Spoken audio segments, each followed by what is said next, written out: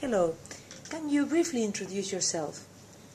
Yeah, I'm Ligteringen, and at UNESCO-IHE I'm professor of ports and waterways since 3 years. I have a background in that subject, ports and waterways, having worked in it for most of my life. And during the past 15 years also at University of Delft, but when I retired there I decided to continue my guest lectures at IHE into a full professorship, and that's what I'm doing at the moment. And Professor Hans is really a committed person to try to update all the alumni from his branch, and he has started with a project last year. Can you tell us about that? Yeah, I consider the alumni network of UNESCO-IHE as a unique possibility to keep contact between the institute and its former students. What I started last year was to, in addition to the general newsletter to the alumni, to send a newsletter every half year to the alumni in coastal engineering and ports development, our own branch. Of course, in the beginning we had quite some gaps in the email addresses, but that is gradually improving, and at the moment we reach most of the former students. And we inform them on what's going on in the core,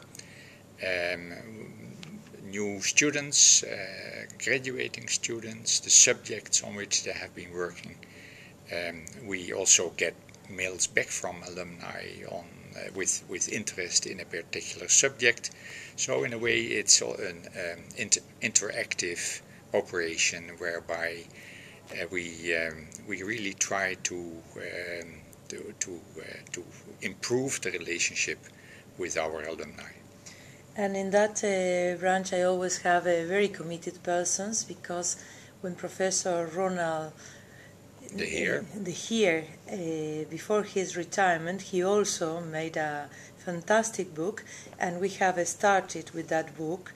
And we would really like to invite all alumni of the branch to get in touch with us and to receive all the information you are saying, but also sometimes to be part of the gatherings that we are organizing when professors and staff members go abroad. Yeah. So what is the first action that they should do?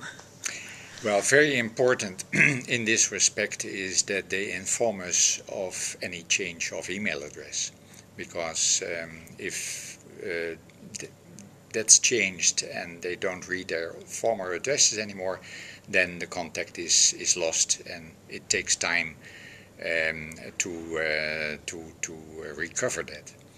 So our plea is to all the CPD alumni, but it also applies to alumni from other branches, to update us, to send us their new email address if they change.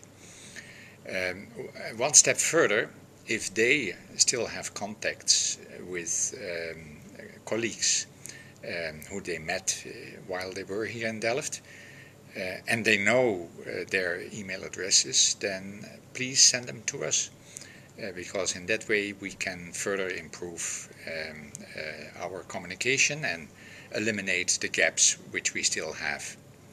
In the coming weeks we are going to send to all alumni again a nice invitation by email, and the request will be please forward it also to as much colleagues you have. And last but not least, I know for sure that your doors are open to receive information to include in the e-newsletter. so that your alumni, the branch of your alumni of your branch, can also share some information that are interesting in the regions with other alumni of your branch. Definitely, yeah. We are open. We like to receive questions also, or information on a change of position. It helps us really to also cross-connect alumni. For instance, when we sent this newsletter, we sent it to all the email addresses of a certain year. So those of you who have lost contact with your co-students, you in that way you find back these email addresses and you can re-establish the contact. There is something that you would like to add?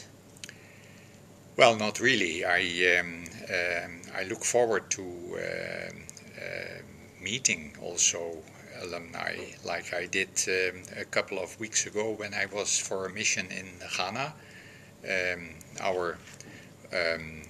The present director of the port of Ghana is one of our alumni, and we met, and it was very pleasant to talk to each other after so many years.